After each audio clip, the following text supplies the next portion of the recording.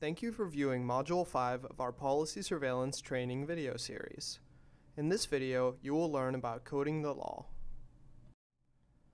By the end of this video, you should be able to define coding the law, understand the difference between coding for legal assessments and policy surveillance, and understand the steps used to perform quality control on coding. Coding the law is where question development and collecting the law come together. Coding the law seeks to use laws that are collected for each jurisdiction in Module 4 to answer the questions that were developed in Module 3. Coding the law can be performed using one of several legal mapping tools.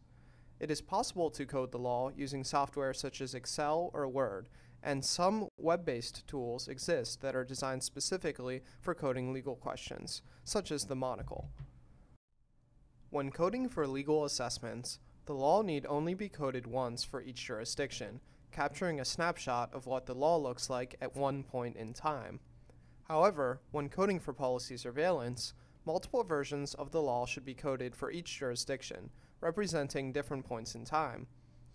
Researchers should code a new record of law for each amendment that has been made to a relevant law. The objective of longitudinal coding is to show the law's evolution over time. Here's an example of what coding could look like in a legal assessment. The researcher would read the question, identify the relevant section in the legal text, and observe what is in the law to respond to the question. For policy surveillance projects, multiple versions of legal text should be coded in each jurisdiction. For each time a law is amended, a new iteration must be coded to reflect that amendment. Previous records should not be overwritten. New records should be added instead to show the evolution of the law over time.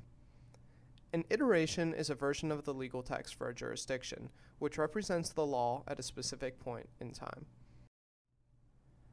For more information on quality control, please see Module 6 of our learning library, Quality Control.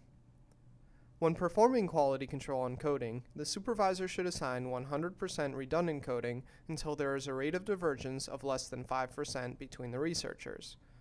At that point, the supervisor can reduce the rate of redundant coding to 20%. This pattern is followed until all jurisdictions are coded. Here you will find a summary of what we have covered on coding the law. To learn more about conducting policy surveillance, please visit the Learning Library at lawatlas.org to access additional modules and resources, including Module 6, Quality Control. Thank you for watching.